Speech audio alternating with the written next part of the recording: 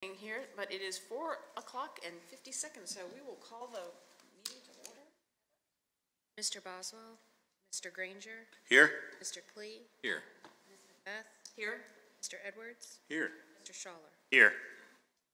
So this is our work session on the capital improvement program, and I'll turn this over to Carolyn.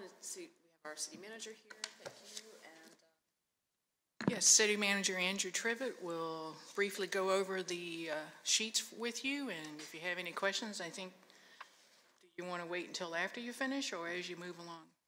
Either one is fine with me. Okay. With that, Yes, good afternoon, Madam Chair, members of the Planning Commission. So today we want to do the annual review of the capital improvement plan and get the Planning Commission's feedback on what is currently in design. Now, before we dig into it, I've got to preface the remarks with some notes on how this works, just to refresh your memory. So, at this point in our budget process, very early, right? So what you're looking at is a draft that not even the City Council has seen yet. This is purely the staff's working document right now. So there's a lot of things in here that, both from a revenue and an expense side, that the council has not said, yes, we're going to do that, or not. So just keep that in mind, that this is purely structural at this point. We followed a similar process that we have in the past for putting this together, with a round of staff meetings where we met with each department and got both their capital needs and their operational needs as we began to put together the budget. The big difference in where we are this year as opposed to every other year in the city's history is that we advanced our budget schedule by a full month. And the reason that we did that was because I wanted to try and have a good sense of where we were on the budget before we left for holidays, and that we were successful in that. We completed all of our department meetings and had some sense of what the expenses were going to be, as well as some good forecasts on revenues, and that allowed us for essentially an extra 30 days before we have to present a budget to the City Council at the budget retreat and today, which allows us the time to make any changes that we might need in the operational budget or in the CIP to make it all balance. Now, one of the things that's different about that process, just since I've been the city manager, is historically we've not presented a completed budget to City Council at the budget retreat, but last year we pretty much did. We presented a budget that was both balanced and ready for approval if they had chosen to. And we hope to do that again this year because the process was very smooth, and so we're hoping that it will go similarly. What had been a half-day budget retreat only took about an hour and a half. And I say that not to take away from the importance of the action, but to illustrate that we had really thought through everything that needed to be analyzed and presented it in a way that made it a lot more transparent for both the City Council and the public to see what was presented both in the budget, but probably more importantly, what wasn't in the budget. And the CIP is a big piece of that. So this year, I'm gonna go over a couple of things that we have done that changes the CIP sort of holistically, because you need to understand that to really comprehend what's being presented to you. So first and foremost, we began a conversation last year about how we talk about the city's reserve, otherwise known as fund balance, and the city's reserve policy. The city's reserve policy adopted by council is that we will maintain at least 35% of our annual operating expense in reserve. And that is a very healthy reserve balance by all standards across the state. Okay, so if you compare to us in that regard, our reserve policy and what we're maintaining currently in reserve to other localities across the state, bigger, smaller, doesn't matter, you would find that our reserve is very, very healthy. But what was difficult was the reserve was commingled. The general fund reserve was commingled with the balance of the CIP fund. And if you remember, at the end of the CIP sheets, which you have before you today, there was a tally of that reserve balance. And that's because all that money was in the same spot. It was all in the general fund and used for that purpose. And so when you sat down to do the calculation on what the city actually had available to spend, it got really complex when you started subtracting the restricted and reserved amounts from that unassigned fund balance, which makes up the reserve. And so what we did this year was we split the CIP and the general fund so that it was much more easy to see what that reserve balance is in the general fund, as well as what the fund balance is in the CIP, and understand the difference between those two things. So the net effect of that is that when we finish putting together the CIP, if you look at that 5-year schedule of expense, it'll be much easier to see where the CIP is relying on the general fund to support its operation, right? And that's a critical question, because then the council has to answer, where are we going to fund the balance of what's needed by the CIP? Are we going to cut projects, postpone projects, or increase revenue, either from the general fund as a transfer from fund balance, if it's healthy enough, or increase taxes or general revenue, right? So hopefully that increases transparency. It's certainly made it easier for us to tell the story. The other change that we have made has just been in the last few days. And again, you can see that on the last page of the sheets that were presented. What has been done in the past, one way to think about our CIP, and it's one thing that makes us a little bit different than a lot of localities, is our CIP, for the most part, is pay-go.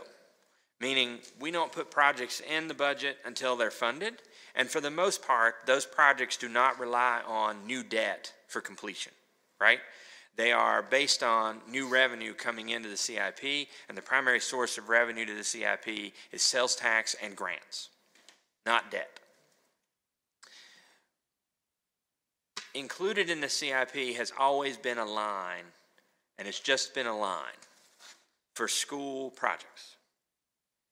The disadvantage to listing it that way was we've included that school calculation as part of our pay-go formula, which makes it hard to prioritize those projects over municipal projects, right? Fire stations, police stations, libraries, whatever the case may be.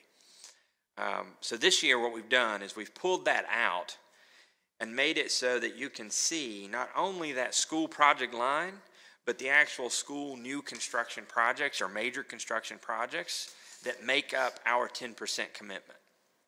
The reason we did that, one of the reasons we did that was so that you could better track what year those projects were scheduled for. Because if you followed our CIP discussions in recent years, you know that the biggest driving factor in the CIP decisions has been, when are we going to have to plan for new school construction? Whether that be a high school, an elementary school, or preschool facilities, it doesn't matter. They all have big price tags and all require us to move things around in the CIP so that we can fund it in a pay-go formula. So by separating this out, you can keep better track of where those projects are slated, and also keep track of how this overall school budget impacts the pay-go nature of our CIP. All right, so now let's go back to talking about the projects generally. And I'm not going to take a lot of your time today. I'm just going to try to highlight some of the important pieces of this, the ones that I think are most important probably to the Planning Commission. And so we'll start with the street construction projects. Obviously, you all are familiar with this. I want to highlight a boring one, probably, which is repaving. And then underneath that one is historic area streets. That's another change that occurred over the last year, year and a half, where historically the city has had an agreement with Colonial Williamsburg where they would maintain the streets inside the historic district. And in return for that, the city would give them annually our share of the maintenance recovery money from VDOT related to just those segments of our city streets. So every year there's a calculation done by VDOT on lane miles maintained by the city, and a certain portion of that can be attributed to the lane miles in the historic district, and we would share that back. Now, what's interesting about that calculation is it does not include Duke of Gloucester Street or streets that are generally closed to vehicular traffic. So that's not a very large payment, and certainly does not meet the need of the maintenance required in the district, especially at this point in the life cycle of those streets. And if you've walked Duke of Gloucester, if you've driven Francis Street recently, you can tell it's time for some investment. So in street construction, or in historic area streets and in the repaving program, there is money programmed there to help us catch up on that maintenance, which is why you can see that number is a little bit bigger. Now, we do rely on, in the repaving program, you'll see we've got 1.9 budgeted there, and that relies on a pretty hefty grant award that historically we've not always been successful at getting. And so what happens is, at the end of the day, if we don't get that grant, we proceed with our share, the matching amount, which is about half, and then the rest gets postponed. So hopefully that gives you some clarity there. We are hoping to do some significant historic area street improvements both in the spring and in the fall. Of 20 or of 21? Of 20. Yes. The Francis Street is one of the streets that we're looking at doing repaving. I believe that would be a spring repavement. And included in that, I've asked the Public Works Department to look deep into not only the actual pavement, which is what people sort of associate with repaving, but also the gutter pans on either side. And on Francis Street, that's a complex proposition because it's cobblestone. And so if you've driven it and you pay attention to that cobblestone treatment, it also is in need of maintenance. And so we're going to be looking at how we can improve that aesthetic as well. Because what I really don't want to do is pave that street and still drive it and think, man, this is not in great condition, primarily because of the way that gutter pan looks. So we're going to be looking at that. I don't have an answer for you today as to how we're going to get that done, but know that there is a budget here to help us accomplish that. Can you tell us about the road surface there? Will it be the same surfaces we're using throughout the city, or is it a different surface? On Francis Street, it'll be traditional, what we call brownstone pavement. On Francis or Franklin? On Francis. Francis. On Duke of Gloucester Street, that has been the delay all these many years in resurfacing it, is what type of pavement to put down. Yeah. I will tell you that we have tested a product that is, I don't know how to describe it. It's not a brownstone pavement, meaning it has no black course to it. It is a sort of it sort of looks like clear epoxy with that exposed aggregate inside it. But it's hard like pavement would be. Is this the one that's on Franklin Street? Yes. Okay. The test patch on Franklin Street is an example of it. So this budget is for that surface on Duke of Gloucester Street? That's right. Great. Yes. That's great. Now, the issue that we had was the test pavement of that did not hold up to the summer heat. Because we had hoped to do the Duke of Gloucester Street repavement this past fiscal year and couldn't do it because of that. Yeah. But we've worked with the contractor and have a revised version of that we're testing now. Yeah. And that's why I say the fall, because if it survives the heat of summer, then we'll be able to proceed.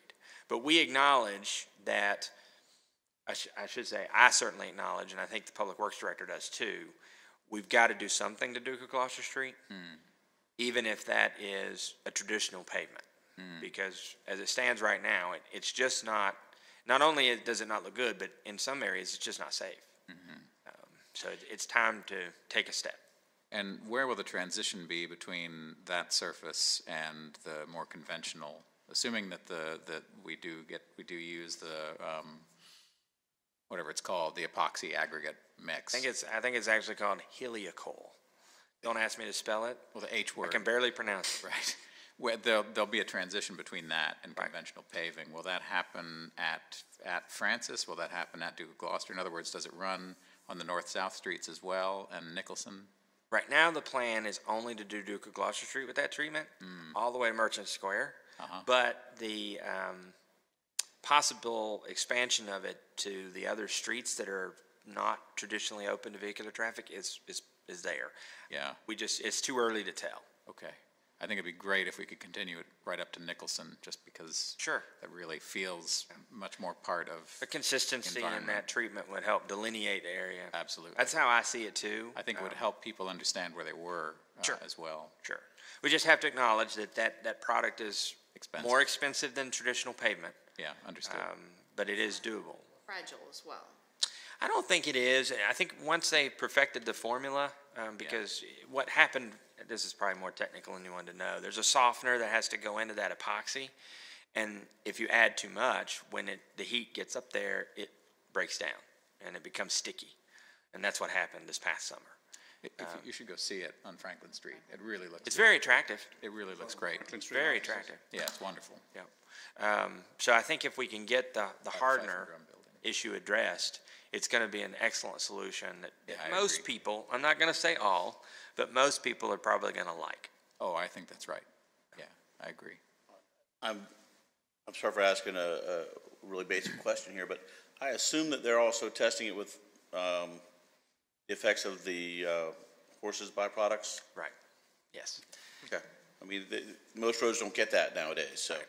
One of the reasons that they put it over on Franklin is that's where the horse and carriages go down, because it was, in addition to the horse exhaust, it was also the iron, or the iron wheels that also can degrade a conventional Right, surface. okay. So it's held up to both of those things really That's the well. biggest concern. Yeah. But also, I think to Mr. Granger's point is you have to collect those droppings somehow, and right now they do it with like a snow shovel. And when you come down on that helicoil with that sharp edge of the shovel, what will happen? So I will tell you, I'm not a fan of the horses' residual effects on the street. And so I think this opens the door for a conversation about how to treat that differently. And I know that brings the whole conversation about how that diminishes the historic experience. But I think that's a conversation worth having. They'll tell you in the fife and drum that it's perfectly natural. You just stomp right through it. Stomp right through it. It's really fine. Cleans up real nice. Nothing but grass and water. That's right. You know, I used to say that I didn't think anybody actually came to Colonial Williamsburg for the horse manure. And it was sort of a running joke. And my wife and I were walking on around the palace there one day, and there was a family taking pictures with it. She said, "You know, now, Drew, you can't say that anymore." I said, "Yes, you're right. I can't say that anymore." So it was funny. All right, so that's the repaving project. Capitol Landing Road, I'm going to take those together. There's the Capitol Landing Road bypass, road intersection improvement, and then down below it under corridor enhancement is Capitol Landing Road redesign. We have taken, just in the last few days, a major step forward on that project. As you know, that involves both state and federal funding, which lengthens the process between getting the project approved by the city council and then getting it approved so that we can start the work by both VDOT and the federal government.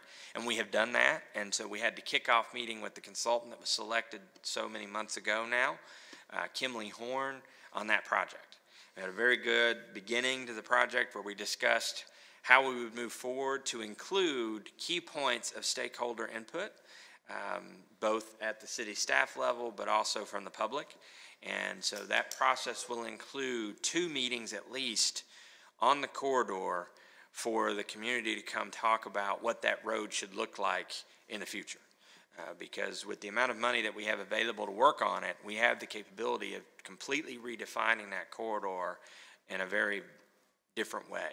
And we need to think through very carefully what the future is for the corridor, not just from the standpoint of development on the corridor, but also in terms of development at either end so that the street in between is capable of handling it.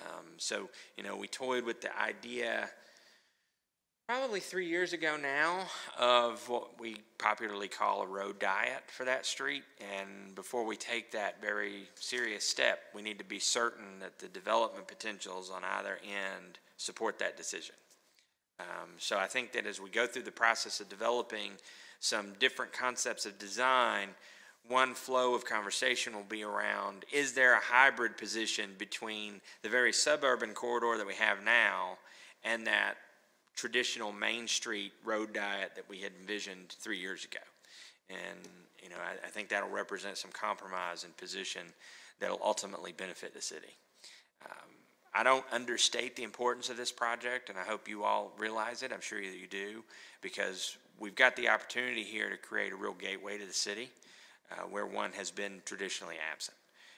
With about $6 million to spend on a road project, there's a lot of potential there for new facilities to include greenways and linear parks that could be enjoyed, but also aesthetic improvements like removing the overground wires, the utility services, which really do a lot to enhance the visual appearance as you enter the city. Do any of those considerations involve widening Capitol Landing Road, or would it keep the same footprint that it has now? Capitol Landing Road, as it stands, has a very wide right-of-way in most spots. And so just about anything we would envision would fit in the right-of-way we already own. Great.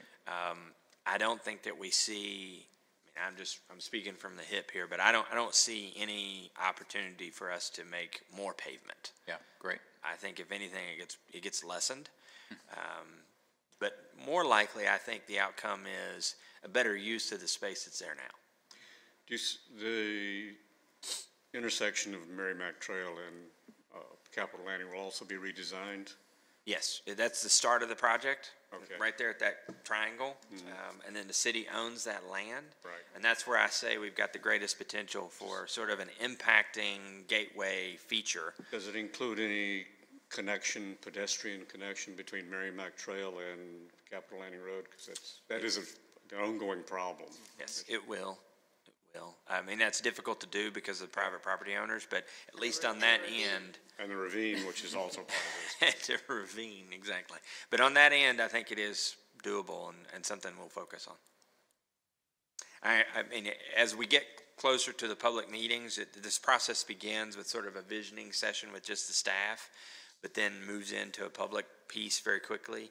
I'm sure the Planning Commission will participate and help us encourage people to share their opinions on what should be, and really help us direct the conversation away from what I would consider the immediate future and try to look long-term, because you're talking about a road project that won't be repeated for a great many years.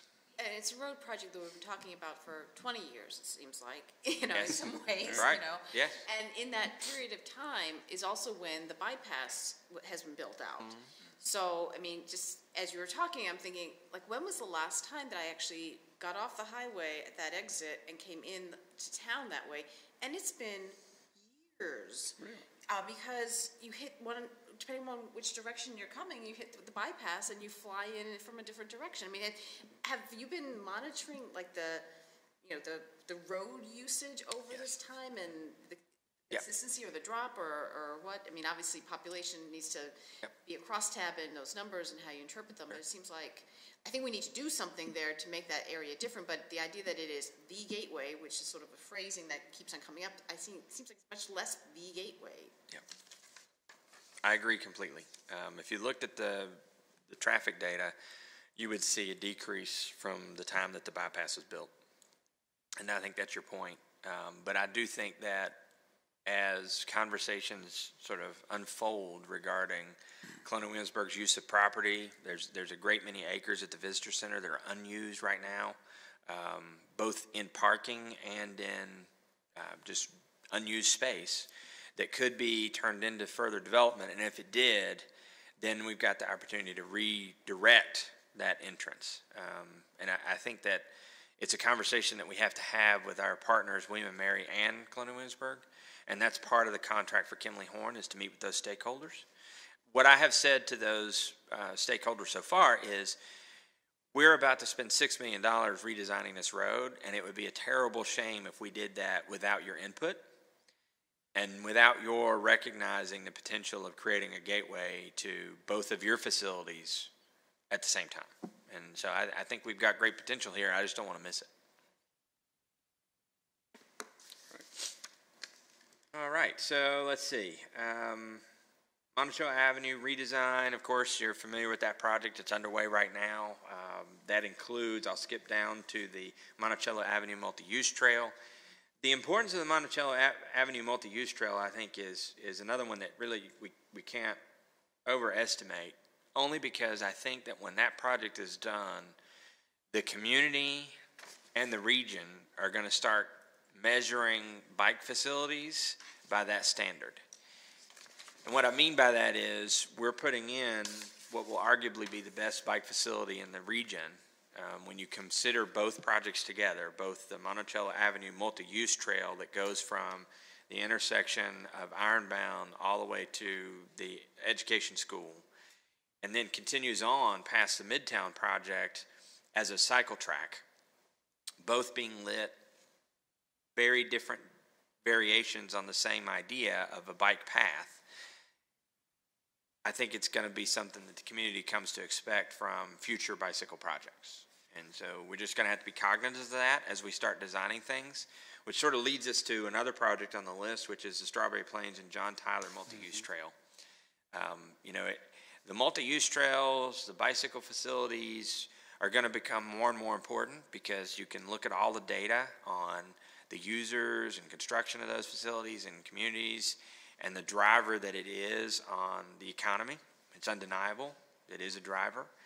People travel to use them, and the more connected they are, the better it is. So with the Strawberry Plains project, we have the potential to create a sizable portion of a loop that connects to that Monticello improvement and brings you right through to Jamestown, and then a future Jamestown project could bring you right into the heart of downtown, connecting to a Richmond Road project. And so now you've sort of got this square that could be a really landmark bicycle feature.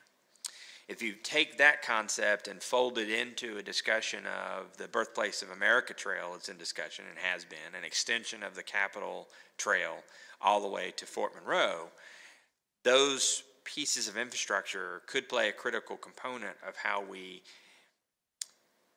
most cost effectively move that Capitol Trail traffic to the Birthplace of America Trail through the city.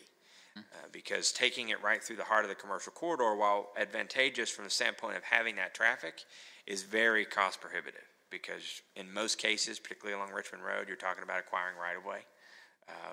And the same thing applies to the Newtown area, where right now the Capitol Trail expansion is planned. And the biggest hurdle to that is, of course, acquiring the right-of-way from those landowners and navigating the 199 interchange. Where does the Capitol Trail come into Newtown? Or would it come into Newtown? That's the plan right now on the Where does vision it? map. I'm just trying to imagine where it connects up. I can't. So right now it terminates in the vicinity of, I think, Jamestown High. That's right. Yeah. And so it connects and kind of cuts over to Monticello and comes right up by. Just keeps coming up. It comes right up by Settlers Village and then Newtown, either over or under the 199 interchange there. And that's in planning stages? Well, it's designed. I mean, it's not designed. It's on the roadmap of how they would like to see that occur. Yeah, I see. There's alternate courses identified, and it ultimately comes down to what can be done first. Yeah. And, of course, that's driven by expense. Yeah. As we think about, and I know we talked about this, I think even last year, as we think about, Strawberry Plains and John Tyler, that section of it, I would like to see that remain a pretty high priority because I drive that a lot, and it's a 45-mile-an-hour road that there's often people walking in the shoulder. There's kids that could walk and do currently bike along the shoulder to get to Berkeley from Strawberry Plains developments. So it's just a very busy street that, in addition to being a nice amenity for people who want to ride their bikes all around town, it could also become an important part of the transportation infrastructure for people that live on either side of Strawberry Plains for getting to school, but also for getting to Newtown and other parts of town. So that to me is sort of puts that in a separate category from just the amenity. I take your point entirely. This would be a great amenity, but in terms of thinking about priorities, to me, that's a higher one because it has an additional benefit, which is would be an important part of the transportation infrastructure that would make things a little safer for people. And the multi-use trail aspect of Monticello and Strawberry Plains and John Tyler, I mean, yes, it could be, I can see, tourism development hat on or something like that this can be part of this other focus, but this also is part of our sidewalk infrastructure. And what for me is really attractive is that a lot of the older neighborhoods that are fortunate enough to have sidewalks, and Jamestown Road area where I live does have sidewalks on Jamestown Road, but they're really narrow. I mean, and so these multi-use trails are also inviting in that they are wide enough to have bikes and people, but you can also really encourage a lot of kids walking to school because it's a big enough throughput. We're going back and forth on Jamestown to the farmers market. It's like, okay, single file, another family's coming at you. You can't pass many people at the same time. So that's also a nice feature of that. So the $30,000 is for design, planning? $30,000 is purely for a study. To look at how this would be done. And the reason for that is because this is a complex proposition. Because of the nature of that road through there. If you think about Strawberry Plains, one side is James City County, one side is the city, and the road belongs to VDOT. which means there are right-of-way issues that we don't have anywhere else in the city. Yeah. And so we need a study to both tell us what the appropriate design would be and how to navigate that issue with James City County as well as VDOT. Yeah, okay, thanks. Okay, Lafayette Street reconstruction, that was one that we've talked about a couple different times. You know, it's in and out year, but it's probably one that needs to be talked about because it does impact the viability long-term of the CIP. And we'll talk about that when we get to the end of the pages here. But it would be helpful to have the Planning Commission's input on how you see the importance of that project. So that is a redesign of Lafayette Street akin to what happened on, this is not a good example, but it's an example, York Street, where, you know, we go in there and we try to improve the width, improve the facilities for the pedestrians, bury the utilities, an expensive proposition to be sure, and sort of would like to get the Planning Commission's opinion on the importance of that. I would say it's pretty high. The car count that's running down there is pretty drastic, from what I can tell, and the wires are hideous, and the poles are all at an angle, and the sidewalks are crooked, and so I'm Teeny ones there too. yeah, really teeny, Narrow, very narrow. So I'm I guess disappointed to see it's all the way back in 2025 and 2024. So that seems like a big one to me because I think we have more cars on Lafayette Street nowadays than we do on Richmond Road. And I think in previous years we've sort of we've observed that it would be useful to tie it to any redevelopment of the what was the hotel? Super 8. The Super 8, right? So, you know, to sort of touch it once, we're going to be having to dig up trenching for new water lines or whatever. It'd be best to just do everything all at once. So I presume the reason for deferring it that long is to kind of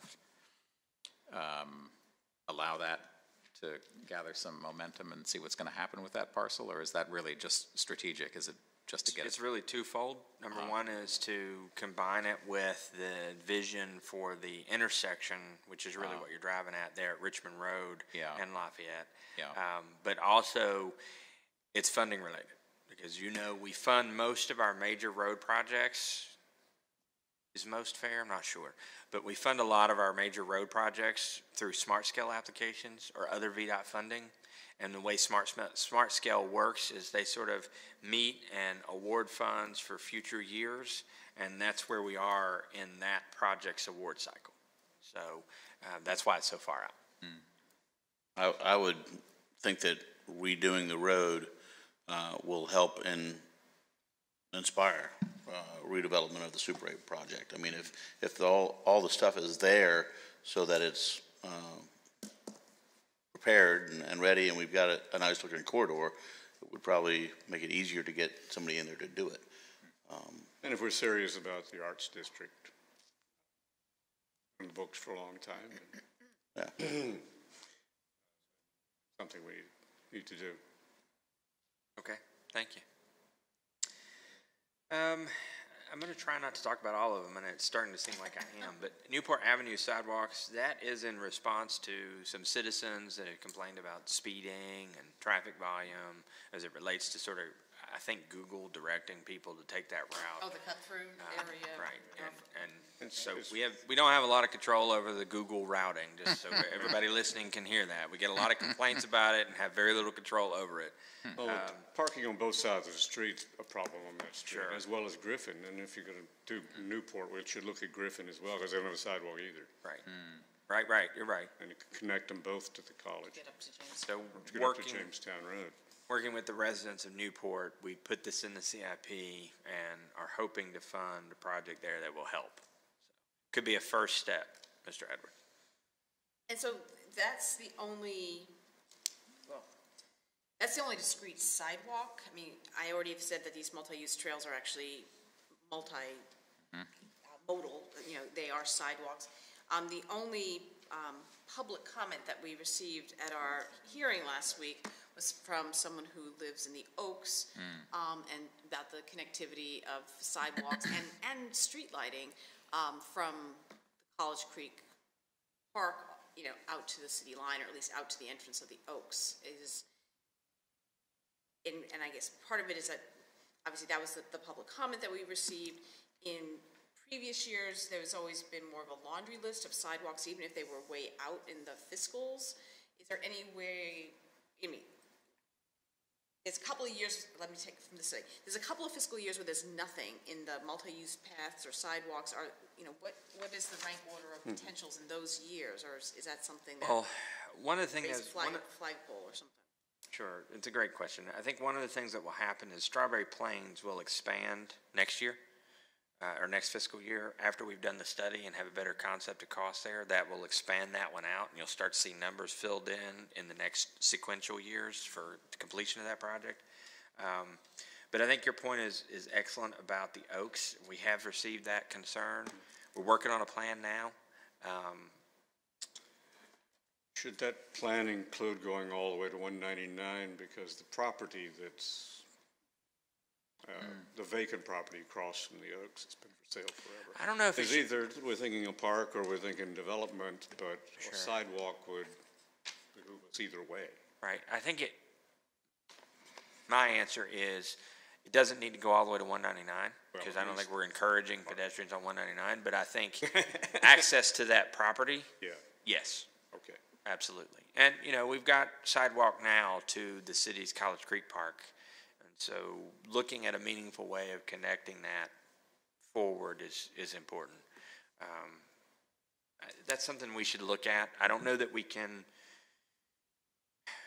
It may be difficult to fit that into the 5-year plan, but it is possible that we identify some funding to consider it in the same way that we're doing Strawberry Plains at some future year.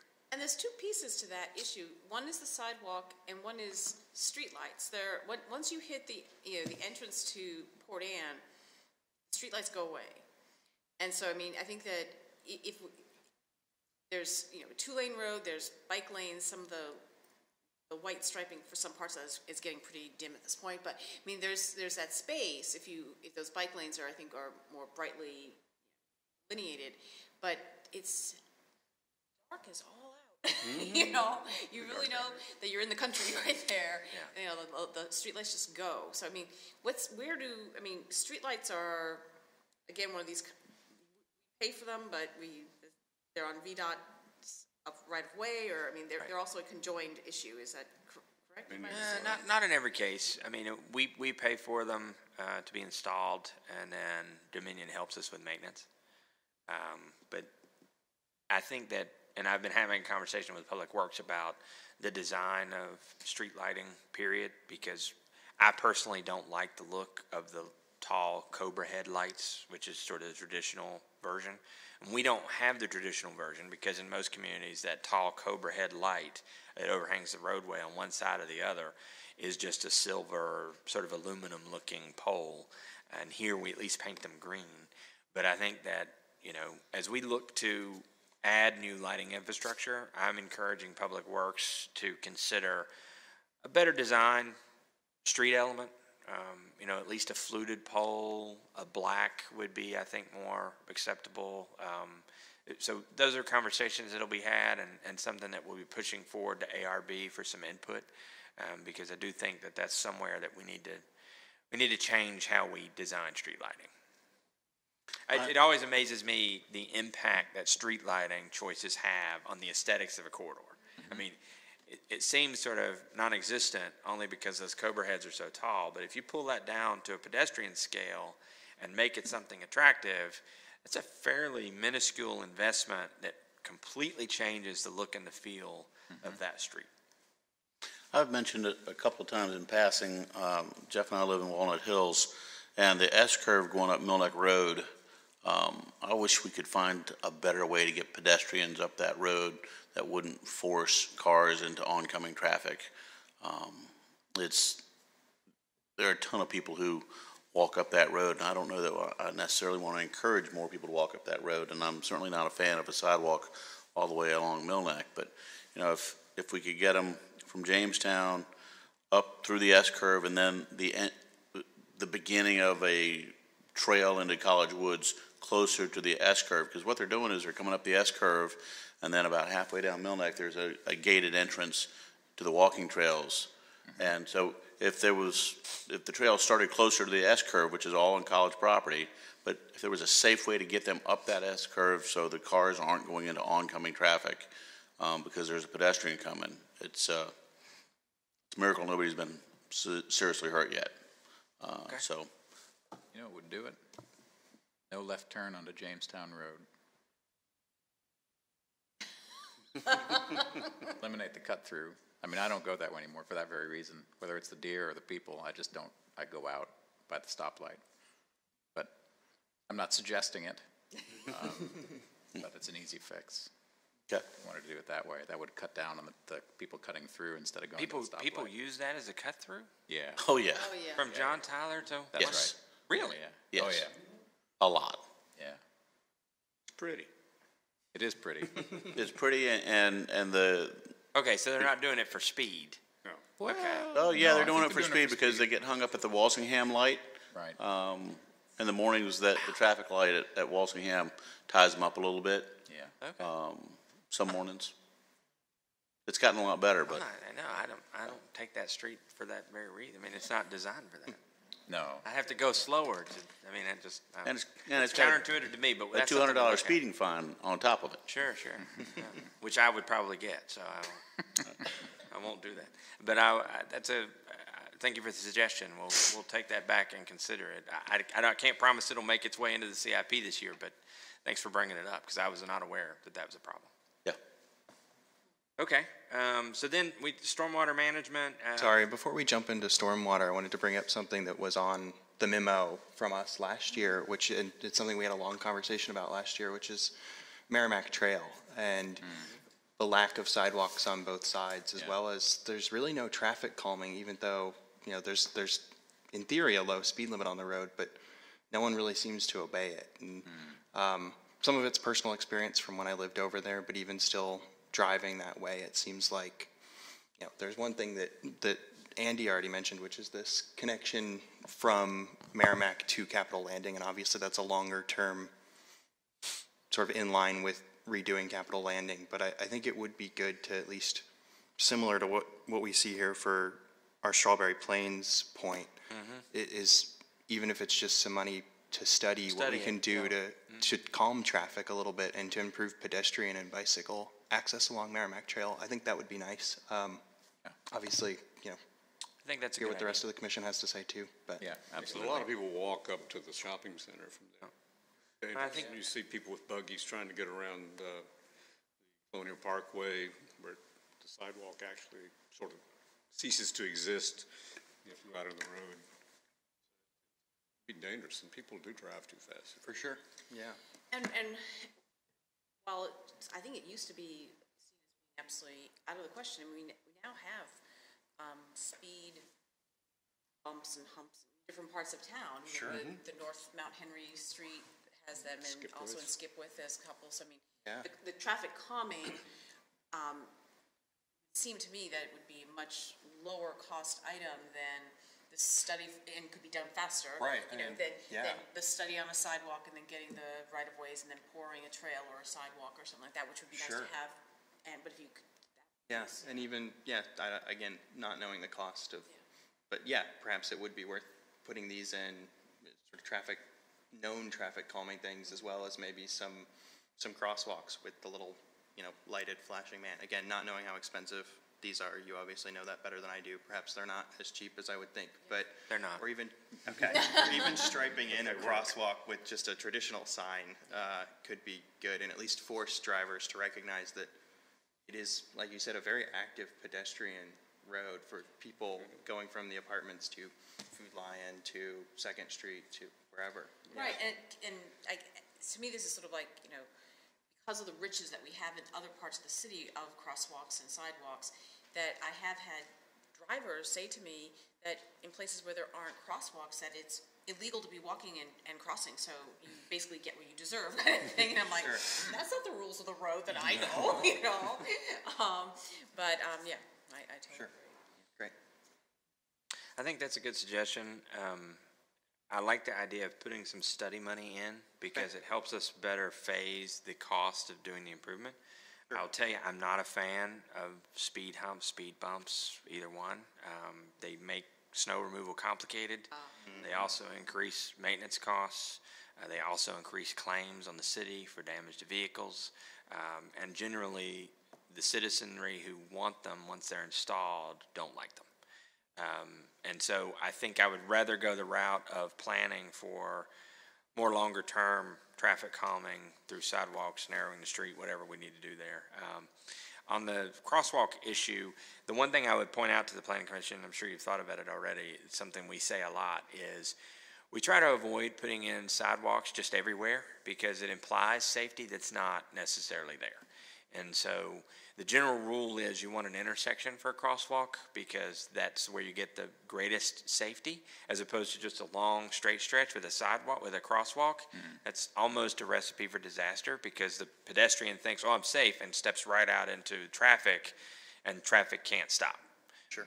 Especially on Richmond Road where we allow parking right up against the side, you know. Right. Somebody walks out from a car. They're in a crosswalk, but you haven't seen them until they're in the middle of the road. Yeah. So we're pretty careful with that, but we'll look at all of that in the process. Thanks for reminding us. Okay, Yeah. thanks. Okay, so stormwater management, in the recent years, we've increased those budgets because of stormwater needs at Capitol Landing Road, Walnut Hills, and at Route 143. These are areas where we have outfalls that over the years have just eroded away to the point that we need to take action. A lot of this is on private property in terms of impact. And most cases, the property owners themselves have brought it to our attention. And so we've applied for some stormwater grants. We didn't get one last year that we were hoping to get to help with Capitol Landing Road. We will apply again and hope that we are successful. Each time that we apply, we are putting away a little bit of money as a match for that grant. And so eventually we'll have enough on our own to pay go, complete those improvements. So then the next page, we start with facilities and we look at recreation, culture, and open space. And we sort of group these improvements in the Parks and Recreation under the three parks that we have, or the three major facilities that we have, Waller Mill, Kiwanis, and the Quarter Path Rec Center. If you look at what's planned, you'll see that a lot of what is described are sort of general maintenance issues and minor upgrades. There is not a lot of major construction planned. That's particularly true for Quarter Path Rec Center because the future of that facility is a little bit uncertain as we continue to have the conversation about the need to increase available space for programming there and how that relates to the construction of a regional field house. Because what we wouldn't want to do is expand the Quarter Path Rec Center, only then turn around and build a regional facility that meets that need anyway. So we've slowed down that conversation and folded it into that regional discussion. And if you followed that, you know that there's money committed from the Tourism Development Fund to facilitate that. I sent out invitations to the counties Friday to participate in the work associated with the regional field house concept. And I'm anticipating that we'll start that work very soon in terms of the initial discussions of programming from the locality side. Because one of the things that we do here that I think is a tremendous advantage is we share the load for meeting the Parks and Recreation demand. So the city tries not to offer programming that's offered by James City County and vice versa. And as we plan for new facilities, we don't want to overlap each other. And so as we start to think about a regional design, we need to have a conversation with James City County and York County about what their needs are in the future for their Parks and Recreation programs so that we can design that into the facility. So that conversation is happening. On the Kiwanis Park side, the big project is, of course, completion of the fourth lighted field, Which is Tourism Development another project that was funded through Tourism Development Fund. So that project will start in, I believe, the summer and carry through into the next fiscal year for completion. So it's not shown here because that money will actually come from Tourism Development Fund and be expended in the current fiscal year. Yeah, so that was one of my questions in terms of, since I'm in the weeds with that committee assignment as well, is like, Are those grants being rolled into these capital revenue? So I didn't see that there, and then they're inputted, or they're just being kept separate? In the final version of the CIP, we will show the projects here.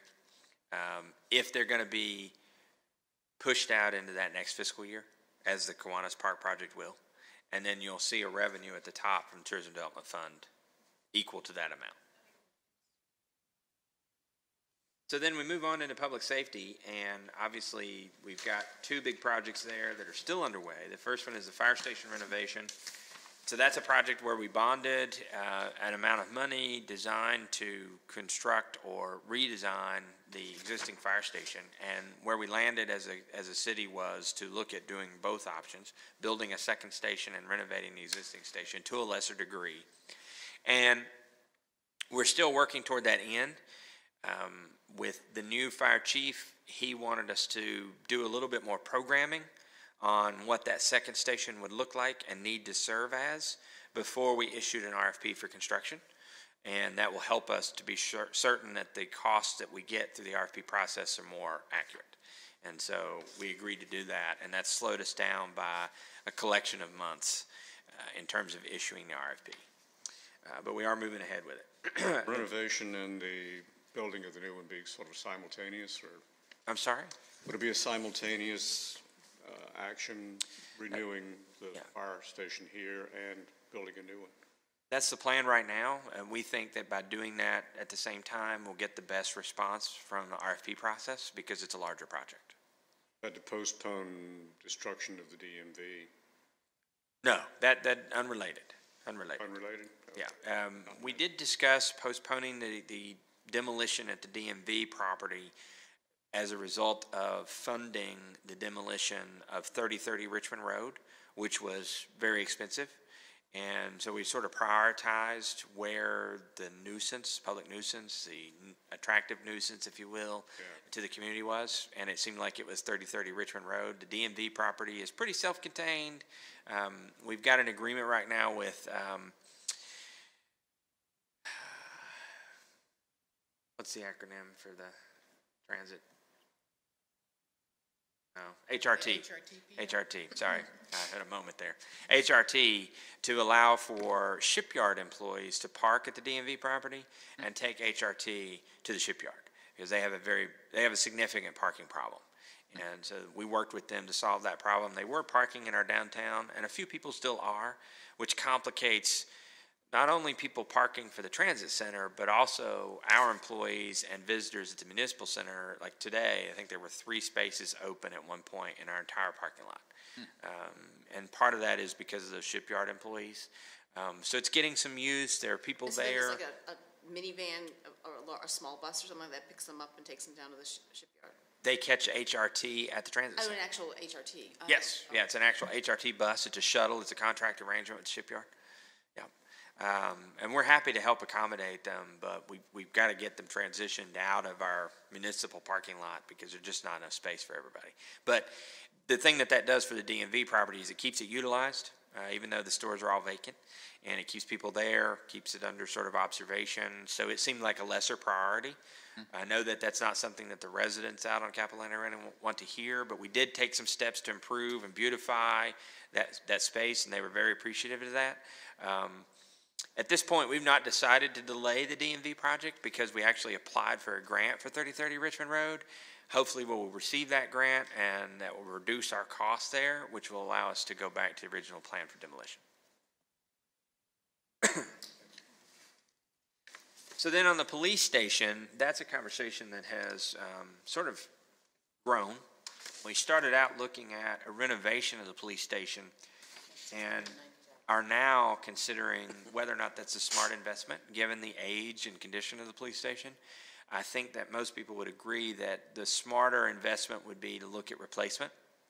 And so we're going to be having a conversation with City Council about what that would look like and how we might accomplish it and get some direction.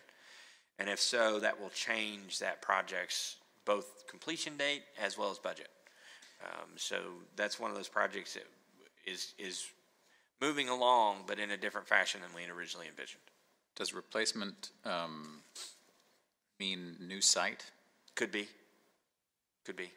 It's very difficult to think about how we would replace it in its existing location. Right. And still function as a police department without completely inconveniencing their operation for disrupting. a long period of time. Right.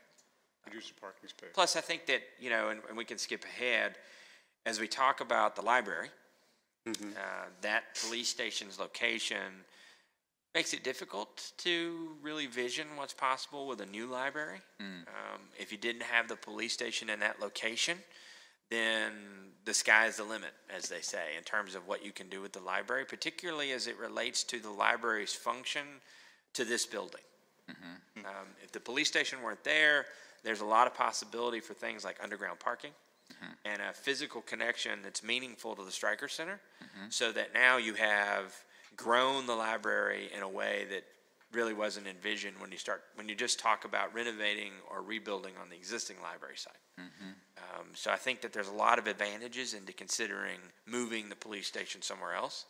Obviously, because of our call volume and the nature of the city, we'll still be looking at downtown.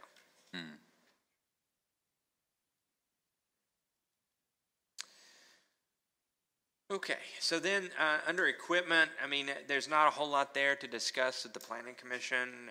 It's fairly self-explanatory. A lot of the theme of, well, if you read last year's budget and you read the budget message that I wrote, you notice that I gave it a theme of renewal. And this year's budget, I can't tell you what the theme will be because we don't have it done yet, but it feels like we are moving in the direction of what I would consider modernization and preparing for the future. So there's going to be a lot more conversation this year with the council about staffing, as well as these new facilities, the library, the fire station, and the police station. And that preps us for the next 50 years of public service, at least in the public safety sector. So these equipment needs are part of that modernization. Even on the operating side of the budget, we've spent a great deal of capital investing in upgrading, bringing current processes and equipment all across government in Williamsburg. And the police department is one of those places that has needed a lot of that attention. And we've been pretty successful at it. And this CIP envisions continuing that investment. Parking study implementation, I'll pause and talk about that one just for a second because believe it or not, we continue to talk about parking almost daily. We presented a roadmap to City Council in 2017 of how to implement the parking study, and we are still following that roadmap. Phase 1 is complete, with the exception of we envisioned installing sensors in the parking spaces that would give us better occupancy data. We ran into difficulty finding a vendor that could provide us with a reliable product. And we talked to localities that were using them, and they shared that concern with their existing in-street application. So we decided to push back from that. And we went with license plate readers, which has been a success in the garage, especially now that we're offering the app that has taken the pressure off of the pay stations, which seemed to be the only sticking point, really, toward the end of the garage conversation. But we are in the process of negotiating a pilot program on Prince George Street. You may have noticed that in the last couple of weeks, we added markings to delineate actual parking spaces on what was just large swaths of parking on the street side. The reason that we've done that is because we have a company that we're partnering with, or hope to partner with, that will come and install sensors at their expense and run a pilot program for about 4 months to demonstrate that their product can, in fact, do what we need to do, and do it in the months that we might expect snow. I mean, I'm not wishing snow on anybody, but if we did get a snow in late February after having installed the sensors, it would give us a good idea of whether or not they can withstand the snowplow. They've installed them in communities that have a lot more snow than we do, and they're functioning fine. In Canada, they have sensors that are broadcasting accurately even under 4 inches of snowpack. So I think I'm encouraged by it. And the fact that the company is willing to come do this at their expense we're only going to pay travel and some minor expenses in the process, demonstrates their commitment to the technology. And if they do that, then we get back to the convenience items that we wanted to offer the community in terms of being able to see occupancy before you leave the house. But also, I don't know if you've looked at cars recently, but if you have, more and more cars in their interface are offering a navigate to parking option. And so what it does, it goes out and finds parking and directs you to it. And if we had the availability of data of open parking spaces, it would take you right to the open parking space. So that's what I would consider future-proofing if it works. And so we're optimistic that that's going to be a good product for us in the end. So hopefully in the next month or so, you'll see the company here installing the sensors and then beginning that 4-month test. So we jumped right over the line item that's right before parking facility implementation. New parking garage with $4 million in fiscal year 2022. Right. Did you want me to say more than right? I'll give you a pass. You know, you have a whole pass. No, it's But so as we've talked about downtown, the potential of a new library, which we'll talk about when we get there, the possibility of a new police station downtown. It's impossible to address those projects correctly and not talk about parking. And so while we're not saying we have a site or a solution, we are saying we need to budget for a parking option to accommodate those uses. And so that's why we've put that in there. so that's a placeholder. Exactly. I think what you could probably expect is that parking garage number in 22 probably gets moved out, because I really think that as we look at the options with City Council on the police station and we look at how that impacts the decision, because if you think about dominoes, the police station decision, we have to make that decision before we can really start digging into the library discussion.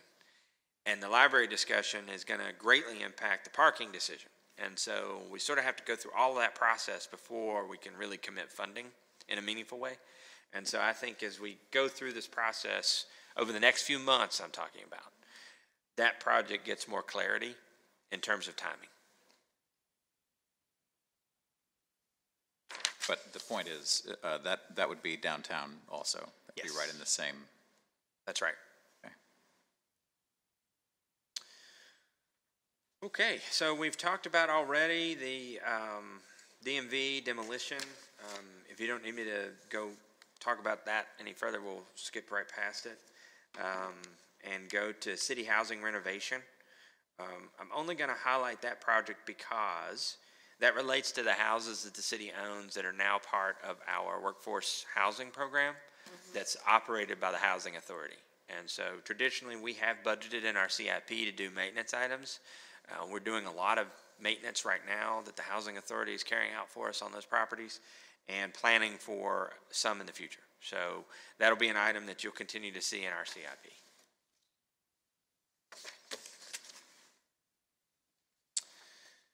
Under facilities and land, you've got the front window update inside City Hall. That's an important project for us because that's probably the most visited window in City Hall, and it needs upgrade both for comfort of the people that are working at the station and also security. And so you can see that we've got some carryover money there dedicated to that. I think that project will kick off probably before the end of the fiscal year. Moving the Prince George parking garage to LED lighting.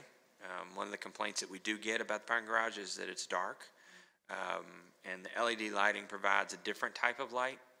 We've done this project along the road on on Richmond Road, and we'll be doing it on Jamestown. And what we have found through our pre-lighting survey and our post-lighting survey is that, in fact, just switching from LEDs to LEDs improves the brightness on the street. So we're expecting the same kind of outcome in the garage. Lafayette Street fence replacement. That's a project that we have planned. That's the fence that's right here on Lafayette Street. And if you've paid attention to it, there's some damage to it. It's probably time for it to get some attention. And so we've been having discussion with the residents of Harriet Tubman there about what kind of fence they would like to see. Ultimately, I think we'll end up with a wooden fence that looks remarkably like that one, because we don't want to lose sight of the fact that that fence was actually designed by Carlton Abbott. So it's not like we went to Lowe's and bought a pre-engineered fence product. So it'd be a shame to lose that feature of downtown. Broadband assessment and development, that's a project that I'm really excited about.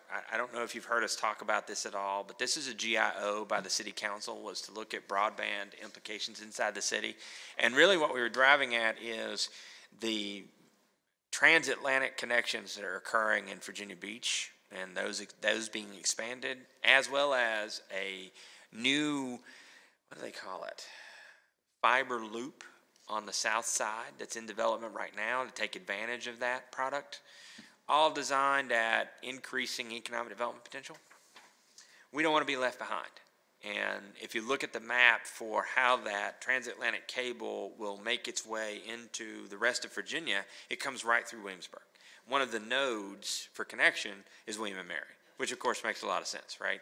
So we don't want to lose the opportunity to capitalize on that. So I asked Mark in IT to begin working with a team on what we could do. And I didn't know what was possible. And in the end, Mark and the team have found a potential vendor that could significantly reduce the cost of installing a broadband product in the city. And so we are right now using that team to explore the concept of a broadband loop that would offer Wi-Fi connectivity to the citizens, either through a private vendor or through a municipal vendor, as part of our utility offering. And so it's an exciting project. We're really excited about what it means for the future of the city, because if you're familiar with city government at all, you know that the trend in city government is what we call smart cities, which means more sensors, sensing everything, including when trash cans are full, so that staff's not checking an empty trash can. And I know that seems simple, but the small efficiency associated with that is really important. You're talking about municipal trash cans, not homeowners' trash cans. Exactly. We're watching you, Jeff. Well, yeah, I don't want to get anybody stirred up No, you're right. unnecessarily. You're right. Our trash cans on the street. Doing that means having the infrastructure to support that kind of bandwidth, and so it's important that we're looking at it. I can't promise that we'll get where we want to go, but we're having a very meaningful and exciting conversation about it. And does your committee include people from William and Mary and their IT folks who are part of this node that's coming through? It does not yet. What we are doing here in the CIP is, you can see there's a budget there. That budget is designed to hire the consultant that's doing the south side loop, and as well as advising on the transatlantic connection. And once we've done that, they will help us put together a study plan that will include those folks. And I guess, just from having lived the generational changes of this, like when internet first came to William and Mary in Williamsburg, right? William and Mary was willing to put the first nodes into the communities right around William and Mary, so that, if as a faculty member, if I was willing to have a node, that would then extend William and Mary's coverage into my community. Free access, obviously that was like a generation ago in internet service, and we now all have our, whatever bill that comes in Cox, I guess it is. I don't know, whatever. But if people at William and Mary are actually part of this bigger project to bring it through William and Mary for our computing capabilities, they're probably going to once again try to expand their footprint, which means maybe the city doesn't have to do so much. So. Right, absolutely. And if you followed the Tourism Development Fund conversation, one of the applications we received was for Wi-Fi in Colonial Williamsburg, by Colonial Williamsburg. And, all of that sort of linked together. You can also fold into that conversation the availability of 5G and how are we going to provide that service. So we're meeting with the cellular providers to talk about that. There's a lot of overlap in this conversation. And there's no way to guarantee we won't make a false step and put in some infrastructure that in 10 years is irrelevant, like broadband, if 5G can carry that load. These are all things way beyond my technical knowledge. And so we just want to make sure we're prepared. Hiring this consultant is the best way to stay on top of it. Website replacement, I know that doesn't really involve the Planning Commission, but it does, in the fact that If you've used our website, you know it's not fantastic. And that's not a slight on our IT people. That's just the nature of a website. One of the most common complaints we get is it has too much information on it. And, you know, okay, I can see that point. It can be difficult to find what you're looking for because of the volume that you're sifting through. But we have a contract for that website, and that contract comes up, and so we're budgeting some money in case we decide to switch vendors. Let's see.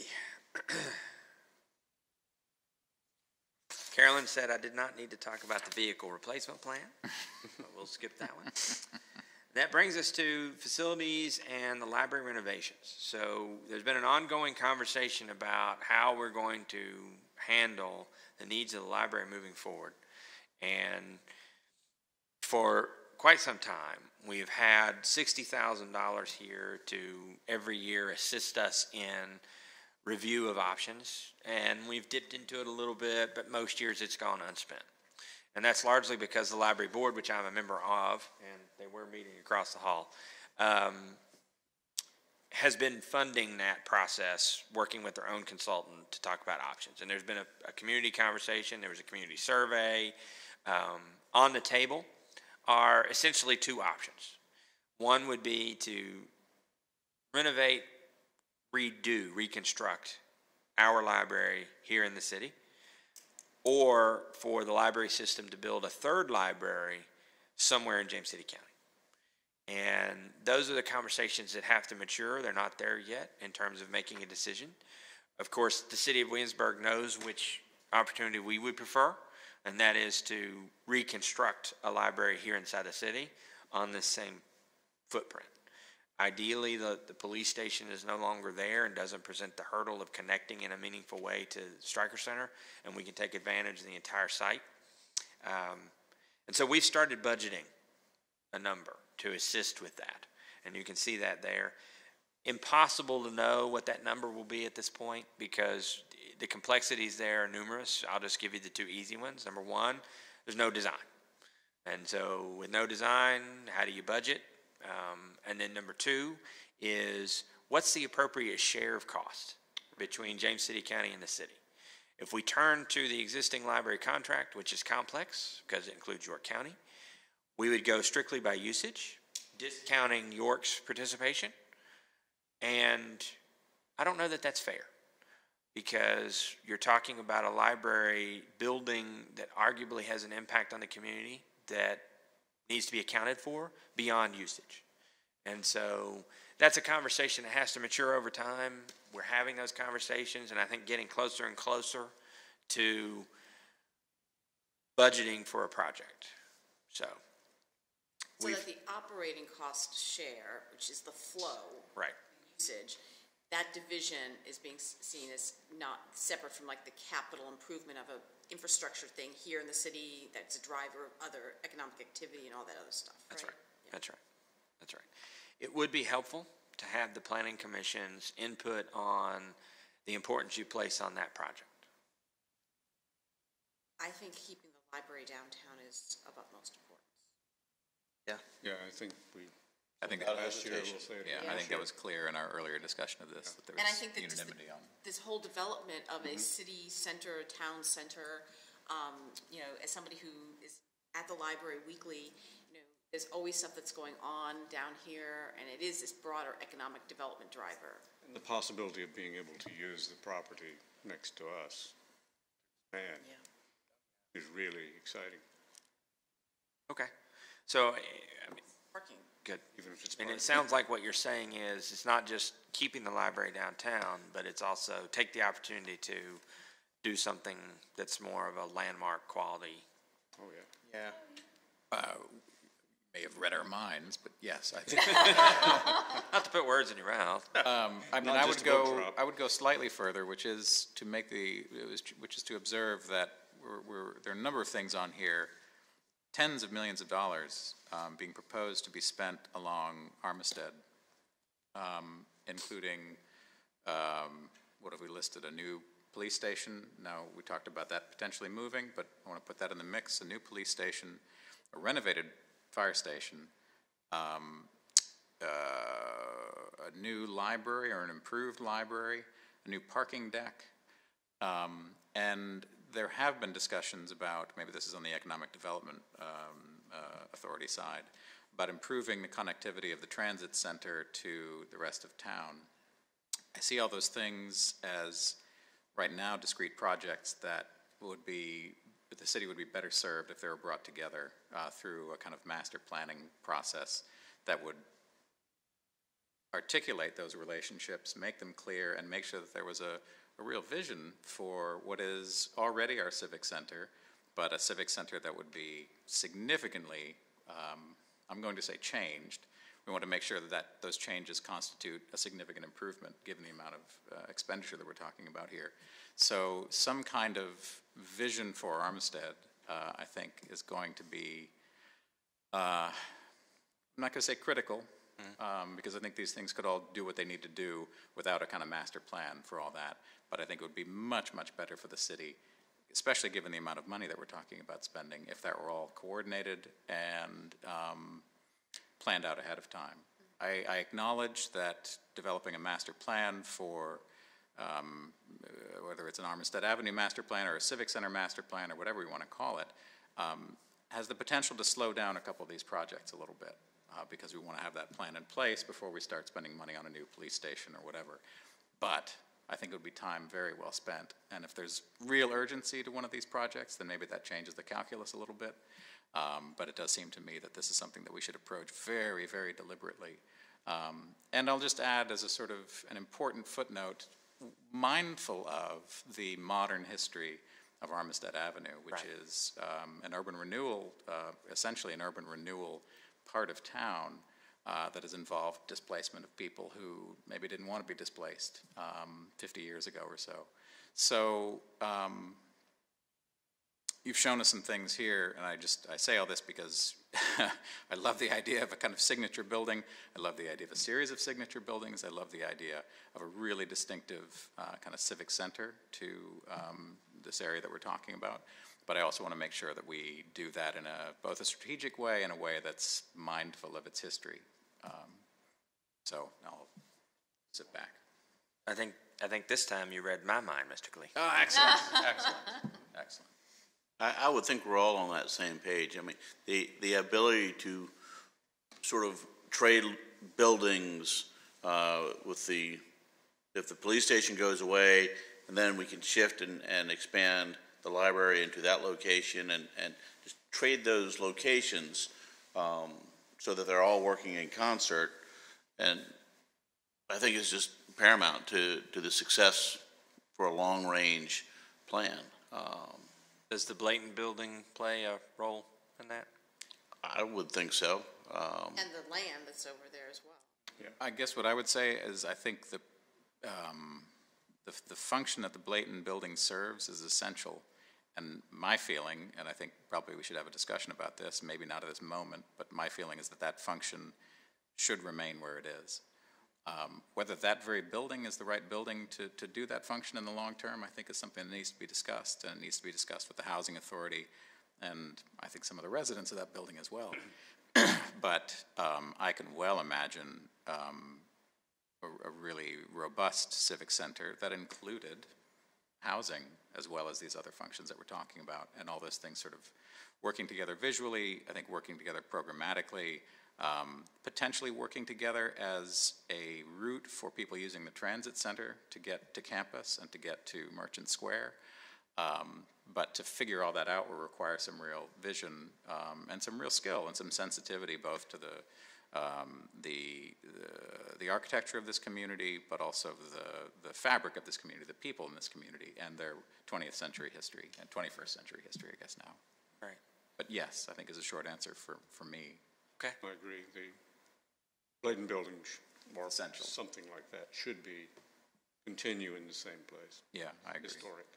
And I'm not married to it staying in the same place. I think the same proximity so that it's close to downtown, but that seems, from my perspective, to be in the middle of a very tourist section to me, and it doesn't have to be right there. It can be close so that it's still walkable and such, but if you've got pedestrian people walking down Prince George Street and such, going down to the delis and all that, just seems like an odd thing to have along that path. Right. Part of the reason it feels odd is because it's historically an African-American neighborhood that was largely gutted in the 1960s. And this is sort of the last, I mean, I think if you want to consider Braxton Court as a piece of that, are two of the last remnants of that community. And just sort of, for now, what would be the third time, push them away to someplace else, not necessarily their choosing. I think that's not something I would support. I guess I'll put it that way. So maybe if it moves slightly, fine. I think better use of the property that's available. And Because there's a lot of property there. There's a lot of property there. A lot of property there that's sort of in the middle of downtown. And I know the economic development consultant had sort of identified that as available for a few other functions. I think there are a lot of things in that report that don't necessarily reflect reality on the ground in a thoughtful way, and that's, to me, one of them. I don't think that needs to be the place for a new high-end grocery store, which is, I think, what was sort of pegged for that site. So I just, as I say, as we master plan, well, I would like to see us master plan this civic center, but also to do so in a way that is attentive to the modern history of the street. Yeah. Okay, great. With new sidewalks, because there are really skinny sidewalks along the back end of the library. It's hard to walk there. That's good. I see Carolyn is writing that down. I think she wrote fatter sidewalks. Okay. So good. So then that brings us to sort of at the bottom of that page, percent for the art. Cent for art, yes. Yeah. So hopefully you saw my presentation to council last month about public art as a program. One of the GIOs that the council put before us was to come up with a plan for public art that better organized our process than we have now. And so what we did is we just basically looked at it from the standpoint of murals, which led the conversation because we have actually had interest in murals and we don't have a vehicle to approve them right now. So I did some research, looked around at other communities, and came up with a process for both murals. And what I found was, as I looked at that, it didn't make sense to come up with a process and implement a process that just was for murals, because the process in use in most localities for public art was the same. And so during that conversation with council, we expanded the concept beyond murals to just be public art. And so when we think about public art, we think about murals, of course, but also the art that surrounds the Stryker Center, the art that's in Bicentennial Park. All of that is public art, and we need a better process for not only selecting what it is, but also selecting the site where it's installed. And so we've presented that to council, and along with that, we have said, it's great to have a process, but we really need to marry it with funding if it's going to be meaningful. And the council, I think, embraced the idea of funding for the arts. There was a lot of discussion on where that funding should come from. I do not think there's consensus on it coming from the CIP alone. There was a lot of discussion about public art as a function of tourism, and could there be some money from our Tourism Development Fund to act as seed money so that the CIP doesn't bear that burden alone. And then there was a lot of conversation about what does it mean to have a percent designated for the art. Are you bound to provide that 1% every year? And if you're not bound, then is it really a commitment? And I don't have good answers to any of those questions outside of saying that in most localities where you have a percent commitment, whether it's a percent of the CIP, a percent of public building projects, a percent of building permit revenue. Those are all three examples of funding for public art you would find in other localities.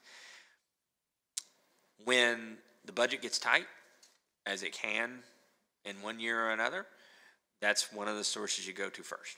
And so if we're doing it, in my opinion, properly, we've funded it sufficiently in the happy years, and the good years, and the easy years of budgeting, so that when the lean years come, it's not devastating to the art program. And so I think that part of why I have built this the way that I have is so that we're building up a decent cache of money so that in those lean years, which are certainly out there, it's not devastating to the program. And as far as the community is concerned, it continues on even in those years where maybe it's not funded 100%. So I think as this matures, we're going to see this conversation change and the source of funds, while it's shown here as CIP, changing considerably as the council decides on how best to proceed. But I do think it's a major step forward for us. A lot of communities have had an art program that's funded for a long time, and it's time that we match that. I think it's a really nice idea. The one thing that I noticed, this is a small point, but is the wide fluctuation in the number from one year to the next. And so one year you can get a, Carrara marble something, and then the next year it's, corrugated metal or something. So one way to kind of even that out is to use a trailing 13-quarter average or something to sort of say, it's not just this year, it's 1%, it's the average 1% of the last 13 quarters, and then so these wide swings That's a good idea.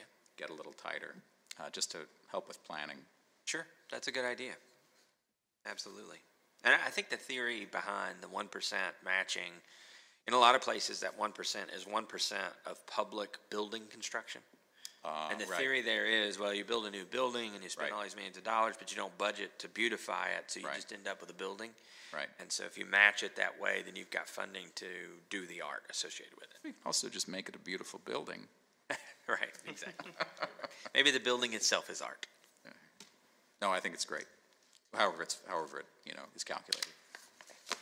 And a different take on how it's being calculated. I mean, you keep on using 1%, but like the first number of 52,000 isn't 1% of that I'm seeing. It's like 1.8% of the subtotal, or are you really saying this is 1% of something, or yes, just this year's carry? I did not do the math, Madam Chair, but it should be that 1% is 1% of our total CIP expenditure. That's the intent. So when we ran the numbers for last fiscal year, we spent about $60.5 million, so it was $165,000 for public art. As I say, I don't know that that's what the council will agree to in the end, and we may end up with a different proposal from the staff, but right now we're putting it in to hold the place. Yeah, I know. I think the 1% is a great idea, and I think the idea that it is also something that, in the best of all worlds, we utilize these funds to do public good. But when we have a recession at some point, that overall fiscal solvency is going to be right. So then that brings us to the final page of our municipal capital plan, and what that shows you is sort of the balances. And as you can see, those balances are pretty healthy at the end of each June 30th. Important to note that this reflects that change I talked about at the beginning of the meeting, where we separated out the funds. And so this is not meant to make people be overly concerned, but we do want to show you that the effect of these projects on that available fund balance for the CIP projects, and what happens when you start folding in the school projects on top of it. So what's illustrating here is the draw on the reserve in the CIP and what that means for future years. And so hopefully what we're hoping is this helps us sort of contextualize the conversation about when projects should be planned. Because historically, there's not been a great conversation about timing of projects, and we think that that's important for the health of the fund. So I hope that this will make it a little easier for people to see the impact of, well, if we put it in this year, this is what it does to fund balance, as opposed to moving it out a year. So it'll, I think, aid us in the conversation about importance more than we've had in the past. And then the final page is folding in the school projects. And you can see there that what we've done is, I think, provide much more clarity in how the city invests in the projects that are envisioned for the school system, because we split out their projects. Where it used to just be one line, now you've got an entire sheet that shows you those big spending projects. So you can see new school construction very easily and what our 10% share of that is. And then down at the bottom, you can see again how that impacts those fund balances.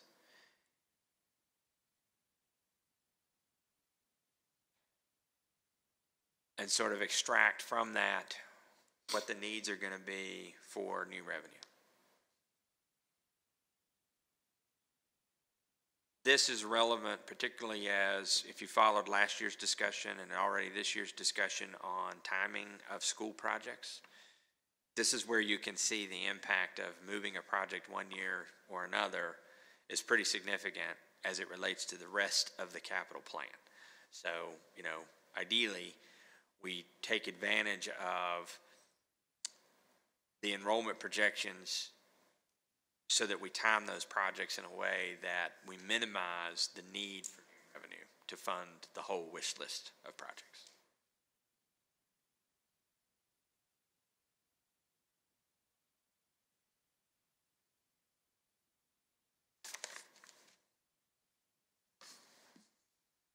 And all of this keeps the 35%. Yes, so what's not shown there, thank you for asking that question. It used to show you the 35% calculation at the bottom there, and we don't do that anymore because the 35% is no longer in this fund, it's in the general fund. So you can rest assured the 35% is over there. I think, I'm going to get this wrong, so I probably shouldn't say it, but I think we were at about 39 and some change percent in the general fund reserve at the close of the year. But, I mean, that's critical not only for our solvency if we have a significant downturn in the future, but also with some of these years where we're in the deficit, if we do need to float bonds, then our bond rating is going to be that much more improved because of our fiscal solvency. That's right, exactly. And, you know, it's interesting because it's a delicate dance in terms of our bond rating because, you know, to use a term that I like, we're boxing outside of our weight class in terms of our debt rating right now. I mean, we have the debt rating of a much larger municipality, and it's largely because we have managed debt so well, in addition to managing our reserve well.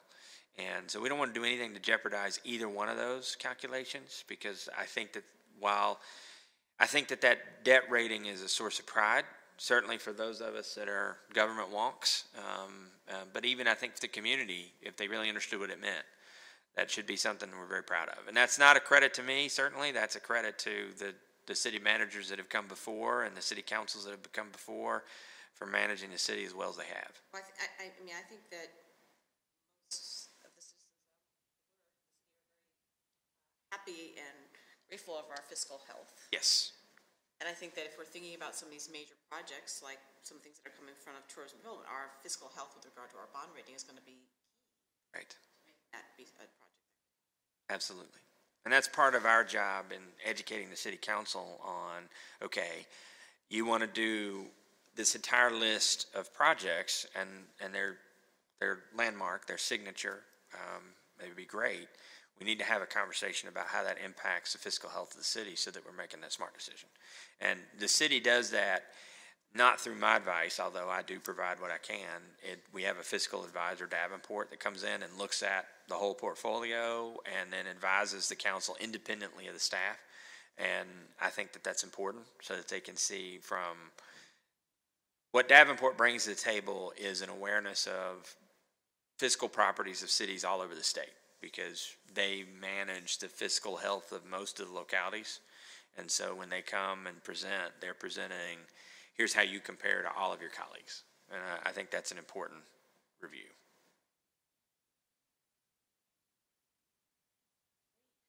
So thank you, Andrew. That was a fantastic lesson on all of this.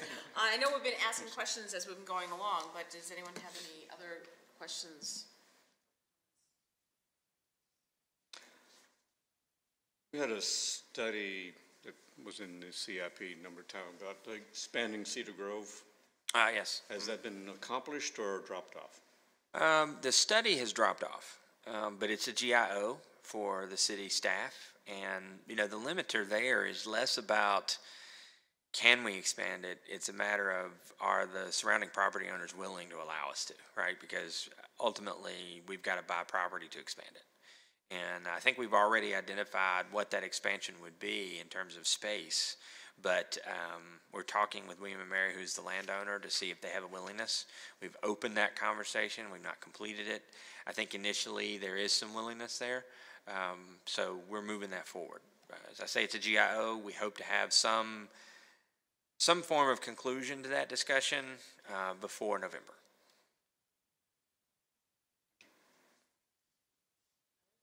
Other items? Okay, well, then